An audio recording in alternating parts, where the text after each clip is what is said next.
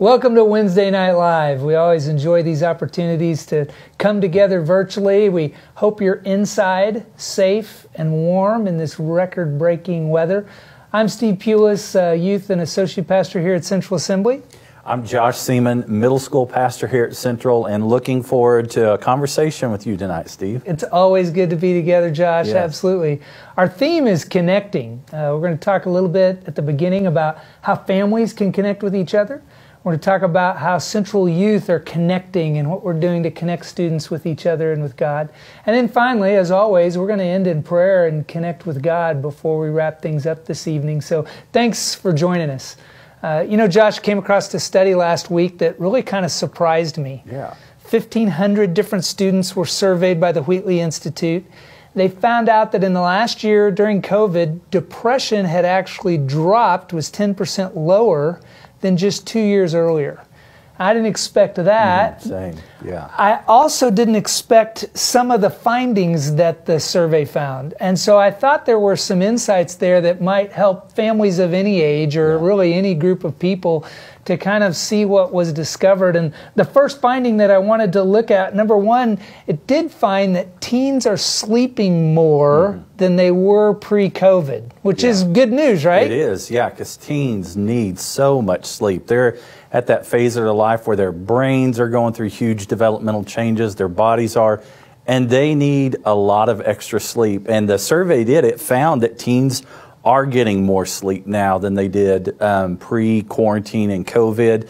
It jumped from 55% up to 84% that we're getting 7 or more hours of sleep a night. And so we know having teenagers in our home, a teen that is sleeping well usually makes for a better mood and a better environment at home. And so we did see that teens are sleeping more, getting more rest. It's helping them in school. It's helping them just emotionally. Depression has decreased because of that. So it's definitely a really good sign there. Another thing that survey noted was teens are actually spending more time with their family. What were some of the thoughts you had when you read that? Yeah, it said 68% of the teens spending more time with their family. It's kind of like the question of the sleep. How do we keep that going afterwards? I mean, hopefully for a lot of us, we're getting that better full night's sleep. How do we keep engaging those habits with families as well? What are some ways in which we can, as families, and again, define family as whoever it is that you might be in a family relationship with, doesn't just have to be younger kids, but how can families spend some time together? And Josh, I know we've got some ideas we wanted to share tonight of ways families can continue spending time together. Right. And certainly, I mean, there's no expectations for families to try and tackle all these things. Families are different. What may work for one family may not work for another. And then families are in different seasons of life. What you did when your children were younger and smaller may be way different when they're older and as teenagers. But what we do see is there are natural connection times for families. And so if parents or guardians, caregivers can look with intentional eyes, there are those natural connection times and points throughout the day. And one of those times is just when families are up getting ready together in the morning. Maybe parents are up getting ready for work, students are up getting ready for school, and there's natural points of connection through that. Maybe families could play worship music as they're getting together, kind of helping that mindset be in a positive way. Focusing on Jesus in the morning through worship music is a great way. Then even just taking time before we head out the door to pray together, pray over one another for the day, before maybe kids get on the bus, parents leave for work. Maybe even as your kids get older, having coffee conversations. Maybe they're not into eating breakfast right off the morning, but maybe sitting together, drinking a cup of coffee together, praying together, just having conversation together in the morning. And then, of course, another place in the mornings that parents have with their children and their students is just those car rides. I mean, when they're in the car with us, we have a captive audience. And and so maybe consider that time to be a time of being able to connect with them. So maybe there's, there's no expectations or there's no phones during that 15 to 20 minute car ride. We're going to focus on having conversation or connecting with one another. Those are just some simple ways that parents and kids could find time to have common conversation together. Yeah, I think about in our family, and again, every family's got to figure out the best way to do this, but we've been doing something we call Guys Breakfast for 10 years now. Yeah. Colin's getting ready to graduate from high school, and we'll kind of end our 10-year run. But every Thursday morning, depending on the weather and other things, but during the school year, we go to Big Mama's, and it's 15 minutes. I mean, it's not real long. Joe knows what we order. He's usually got it ready when he sees us walking through the door. We sit down together, have our breakfast. It doesn't have to be a long thing, doesn't have to be a complicated thing, but finding that time for us to weekly do that is very meaningful to us. I think 2 more times that families could pick from, and again, it's probably find one of these that works for them, definitely not all of them, but what works best for you is a meal time. You know, dinner time seems to be that time when everybody gets home, and so consistently, as often as you can. I've read some places where people recommend having dinner 1 time together a week as a family. Well, I know at our house we have dinner together just about every night. I mean, everybody comes together when it's time to eat, but making that time, again, a no phone zone. Don't bring your phones to the table. Cultivate conversation. I was reading how that oftentimes younger children learn how to tell stories, learn how to shape their experiences by hearing the model of a mom or a dad doing that at a mealtime particularly, and seeing that example in front of them. So mealtime can be a key connection time. What was the best thing of your day? What was the hardest thing of your day? Those kinds of conversations. And then I think the 4th natural connection time that we're talking about is bedtime. You know, just before kids go to bed. And some kids do better in the mornings. Some kids do better at bedtime. But some students I know will, man, right before they go to bed, that's a time when they really want to open up and talk. They're processing about their days. I know I've heard Kim Catron talk about in her family when their kids were growing up, they would come jump on their parents' bed at night, and basically the kids would tuck the parents in once the kids got a little bit older. But that was the time when they really talked through and processed everything. So if your kids are little and you're still tucking them in, it's basically finding between first thing in the morning, times we're together in vehicles, those ride times that we have, dinner time or bedtime. One of those times probably works for you. And again, if you don't have kids around the house anymore, who are the people that you do engage with? Which one of those times might function and work for you as well? So interesting. Study found that teens are spending more time with their families, so we want to encourage those good habits and keep them going. The 3rd and final finding that really stood out to me was that teens are spending less time on social media. Now I want to say that one more time because I had to read it twice when I saw the study. Did not expect to hear that at all. Maybe you can help unpack that a little bit for us. But teens are spending less time in the last year on social media than they were before the pandemic. Yeah, did you choke on your coffee when you read that? I mean, that was definitely one that I didn't anticipate, especially with teens not being out, schools being closed down, teens spending more time at home. I would have anticipated that number to have gone up, but it didn't. Now, what it did find is teens were spending, they were having increased screen time, but there was less time on social media. And there were, you know, they gave a few reasons as to why that may be. And we could speculate on why teens may have spent less time on social media.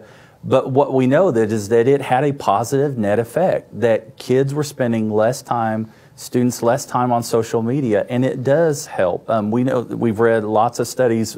There's a strong correlation between the amount of time on social media and an increased risk of depression.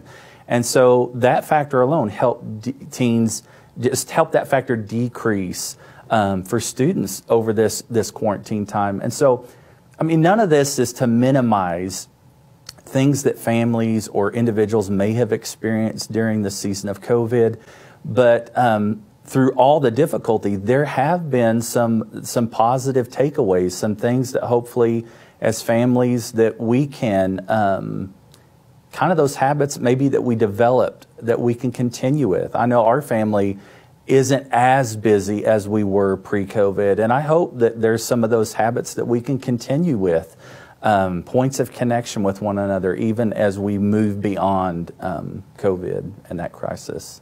Yeah, absolutely. It does become kind of a personal question. Okay, if a little less time on social media, not that in and of itself it's bad, but if there's too much time on there, how do I apply that to my life? Are there certain times when I don't want to be involved in social media or don't want to fall into that hole of just continuing to scroll down and down and down and down. There are times for me where at the end of the day when I get home, I'll put my phone sometimes in another room while we're getting ready for dinner when we've got that time. And yeah, I can check it later in case something came through I need to see. But there are blocks of times when family's the priority, and not always having that notification distract me from what's going on can be, I think, a key for anybody today. Certainly. Yeah. Certainly. Well, we've talked a little bit about how families can continue to connect with each other. Let's talk a little bit about what we're doing at Central Youth. You know, ways that we can connect during the pandemic. It's been hard. It's been a challenge to connect students with each other, to stay connected. And so now, as we're have some opportunities to start to, in a safe way, do a little bit more. I'm really looking forward to February 24th and March 24th. Yes. February 24th and March 24th. A week from Wednesday, a week from tonight, on February 24th, we've got a Wednesday night worship experience, a youth service happening in the Activity Center. So let everybody know. If you know some students who have really been looking forward to getting back together, February 24th, we're going to have everybody together. And then March 24th, we're moving back to regular Wednesday night youth services. So we'll have one February 24th, and then right after spring break, we'll have everything in place to go weekly on that. And that'll be a blast. I think really worshiping together, but allowing students to connect with each other. Again, we'll have protocols in place, masks, safety will be the first thing we look at, but really wanting that to occur. And then we're also finally able to start some youth activities. We've been for about a year wanting to have monthly youth activities going on and just kept putting that a couple months later, because of everything that was happening. Now we're at a point where we can do that in a safe way as well. So in February, we're going to have youth activities that'll start, and we'll do some of those in a smaller group again to keep things safe. You know, what are some ways, Josh, if some of the people listening, you know, they don't want to miss out. What are ways to hear what's going on with Central Youth? Yeah. So if you're wanting to know what's going on with Central Youth, for parents, the primary way that we will communicate is through email. So there is a weekly email that Kim Catron sends out. And if you're not on that weekly list, we'd love for you to get on that. If you could email Kim at kcatron@centralassembly.org, she would be happy to get you on that list. So you're getting a weekly email. And that really is just highlighting what's coming up this week and maybe in the near future some events that are going on. So it's a great way to stay informed and know what's happening in Central Youth. So email is the primary way that we're going to communicate with parents. And then for students, we use the GroupMe app. And that has been a fun way, even this week, that we have connected with students. We did a Fun Friday kind of giveaway. This week with Valentine's Day was the Valentine meme contest. So students submitted some of their Valentines, and there were some pretty good ones. I'll share with you some of the winners that we had, some of the cheesy ones. There was one that was, you know, you're just like water, except Jesus turned you into fine. That was so cheesy, cheesy that's but why good. It won, right? Yeah, that's why it won. A middle school one was everybody is out there looking for Valentines, and I'm just trying to remember the number for Pizza Hut. That was a good one. That one for middle school, and this is a good one, guys. You may want to write this down. This will be a good one you could use. If I could rearrange the alphabet, I would put you and I together. So another good one that you could pick up, and of course, you got to have a biblical one in there. Is a good biblical one. This student submitted. I was reading the book of Numbers, and I didn't see yours in there. What was it again? And so those are some of the winners. But again, a fun way of connecting. So students, we'd love to. If you're not in the GroupMe, would love to add you to your tribe's GroupMe. So parents, I know sometimes you're tired of getting those notifications. If you want to turn those off, we'd be happy to get your student's number or information on there so that we could connect with them. Instagram is also another way that parents and students can all hear and connect with what's going on at Central Youth, and that is at Central Assembly Youth. So if you want to connect with us on Instagram, please find us there at Central Assembly Youth. And if you have any questions or need help accessing any of this information, please feel free to reach out to us, or you can email Kim Catron, again, at kcatron@centralassembly.org. So those are some ways that you can connect with Central Youth. So we've talked about parents connecting with their students. We've talked about students being able to connect with students. And again, we've got to that time of the evening where we want to spend some time just connecting with God in prayer. And so we're going to spend a few minutes praying for our families and their connections. We're going to pray for our students and their connections with one another, and just spend some time with God together tonight. Amen. Steve, if you join me in prayer. Absolutely. Amen. Father, we thank you for this night. We thank you for how good and faithful you have been in this season.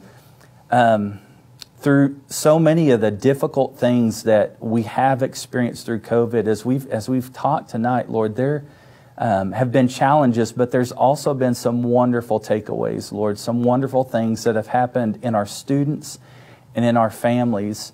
And we just ask, Father, for your grace and your help. Some of these practices and habits that families have developed through quarantine and through this season of COVID, we pray that those would continue, those times of connecting that are just so important. We pray that you would help parents and families be intentional in connecting with one another, having conversations with one another, Lord. We've seen how this has just been such a blessing and an uplifting in teens' spirits and minds and their hearts. And so we just ask for these habits to continue, Lord. We pray that you would just surround our families, that you would continue to give moms and dads and guardians just wisdom and grace as they guide their children and teens through these very formative years, Lord. Yes. Lord, we also pray specifically for students. God, we know how difficult it's been over the last several months to connect with each other, limited activities, limited opportunities. And so now, Lord, as we know that people connect with you better when they connect in just that relationship environment, we pray that you would help students, help them to be able to connect with one another, connect with and experience your love through their friendships with each other. Lord, we also pray for schoolwork. It's difficult when so many have been had different schedules, and even in Springfield just now kind of moving back to more days on site. Some have gotten behind as I've talked with students how difficult it is in different environments to keep up. Lord, I just pray you'd provide those opportunities, the discipline to stick with the schoolwork that's needed. Ultimately, we want people to know you, God. We want people to grow in you. We want students to become more like you. We know you're shaping the next generation of believers. So we pray for your Spirit to do the work in each of their lives, to use them mightily, Lord, to give them that opportunity to talk about church, to talk about Jesus, to let conversations naturally come up with other friends that don't know you. So help us, Lord, in the days and weeks ahead to connect with each other, to connect with you, and for you then to use us in our lives. Josh, why don't we kind of conclude this time? Maybe each of us pray a final prayer of God's help and blessing for the next week for everybody that's listening. And let's pray for the Holy Spirit to maybe nudge us with something that's been shared today. How do we apply what we've talked about here to our everyday life? Why don't you go first, and then I'll wrap us up. Amen. Father, thank you so much for our Central family. Thank you for just how we are able to gather and to connect with one another through small groups, through the service opportunities that we have. We just thank you for how you are growing your body and what you're doing in and through us. And so as we go to our points of mission, whether it be to school, whether it be to our place of work, whether we're out in the community, I pray, Jesus, that you would just continue to use us, Lord, to be your hands and feet extended to people in need. Give us opportunities to share your love and grace with others. Give us opportunities, those that we've formed relationships with and are getting to know, Lord, that there would be a point of connection and conversation about you. Just open the door in those ways, Lord.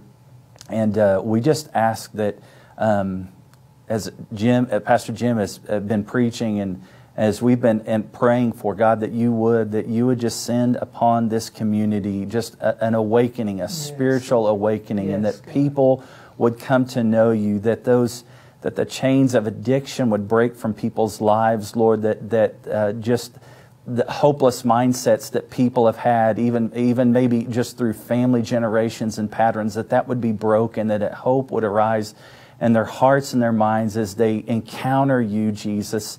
We just pray, God, that you would move in that way upon this city, move upon this community and bring a revival. We pray, Jesus, in your name. Yes.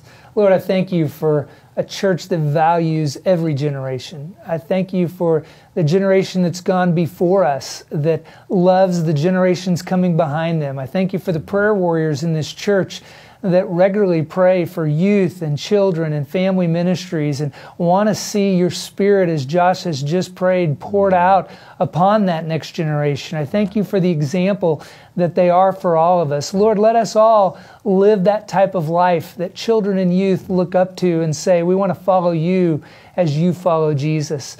Lord, may you connect each of our students, Lord, with multiple people across our congregation, obviously with godly parents who love and point them and are the example to them. But Lord, let them connect with other individuals, friends of parents, small group leaders, tribe leaders, others within our church, and let that combined effort shape each of us to be more like Jesus. Now we conclude by just asking your Spirit, if there's anything we need to do with what we've heard today, if there's been something from earlier in this time that you impressed upon us that we should be obedient to, we should add to our routine, or we should take away from our routine, or we should keep doing some things, good habits that we've got in place.